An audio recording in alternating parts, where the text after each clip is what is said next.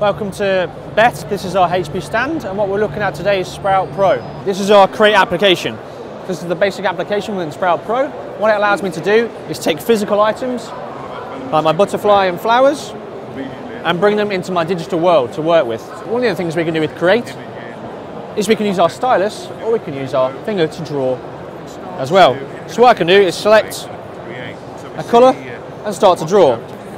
This means you spend more time creating what you want to create and less time doing the fiddly tasks you don't need to. So here are another few applications I can show you on Sprout Pro. I can take a normal A4 page document that the machine knows, and when I place it on my mat, what it would do is load, in this case, the human body. Zoom in and spin round.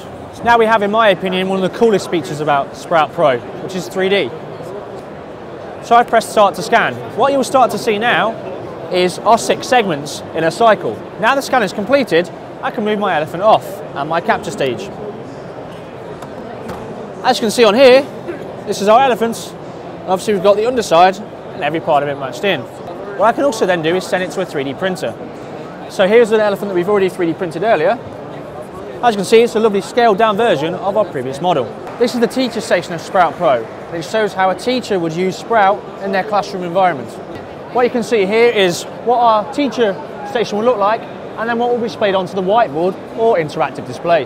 So what I can do is load up my lesson. So in this particular case, my lesson is about Roman coins, and I can load up a video. Obviously that's not the ideal way to show a video about Roman coins, so I can make that full screen. To do that, I just simply press the touch map button, making that a full screen approach. So I can then carry on and load up my lesson plan and prepare what's coming up next. So whatever I place on my mat, I'm then easily able to scale up and down to show the whole classroom. And this shows off how a teacher can use Sprout to queue up parts of their lesson so they can keep going and make sure they all stay on point and don't waste any time. So the next application we have is something called HP Scan.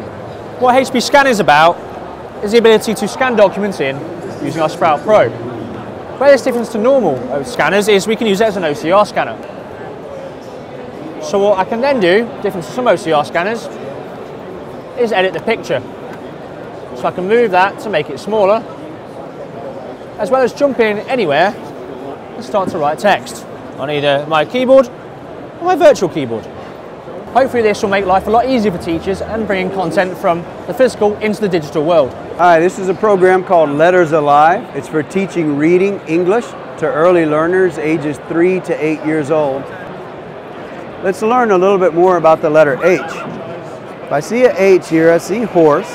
The Learning Alive kit also comes with 94 words that children should know by age 5. With these words, I can build thousands of sentences. So let's say this horse can, let's put a verb down here, run. Now the horse starts running. Let's try a different action word, eat. Now the animal is eating, and there's a visual representation of that. So the children are starting to see that the sentence makes sense. Let's try a verb that the animal cannot do. We know that a horse can't fly, but a 3-year-old might not know that. So I'll put here, fly, and the horse answers no. And every 26 letters has an animal that also has a video associated with it. If I drop the video card down, now I can see the animal in its natural habitat. So as the children are learning letters and words and sentences and grammar, proper structure, they can also learn the sciences here.